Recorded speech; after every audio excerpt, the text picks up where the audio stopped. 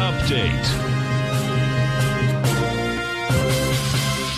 Welcome, folks. We have the Dow Industrials trading down 404, Nasdaq's down 425, S&P's off 102, and we're going to have volume in this marketplace, folks, okay? If we go over and just look at the indice volume out here today, it's been basically high all day. Right now, you're at 736 million inside the NYSE. That's saying it's going to do over, 1.1, 1.2 billion.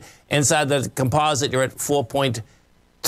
That's saying that's going to bang out at somewhere about 5.5. 5.6 billion. We go look at the SPY. What do you have inside the SPY? SPY right now, you've already done 101 million shares. And just so you get some context in that, right? The last high we made, folks, was 86 million. You get an hour left, you're doing 101 million. You get another swing point here at 158 million. It's not going to do that, but big numbers. And, because of the depth of this run on the way down, you can expect a lot more selling into this close.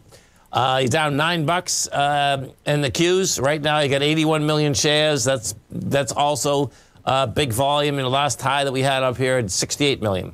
So you can see they're getting rid of it in a huge way. Gold contract, bottom line, does look like it's going to try to go break these lows.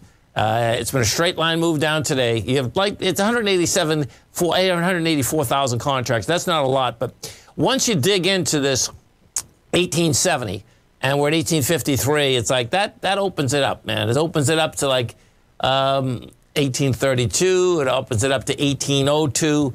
And if we go over and you just see what's going on with that U.S. dollar, it has to do with the dollar. The dollar is not backing off its highs. It hasn't been able to thrust out of this. So two different things end up happening here. We have been up here 8 days now, 8 trading days. The longer that we do stay up here, the more probability that you will blow away from this area. So, and if we do, oh, baby, it will be insane because what would happen then, the dollar would go to 121. The rest of these currencies are already having a hard time against the U.S. dollar.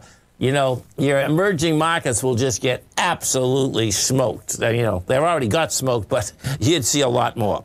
Let's go take a look at the bond because it's the interest rate structures that are definitely, causing chaos. And out here today, yeah, you hit 117.08. You're at 118. No sign of strength yet. Stay right there, folks. Come right back.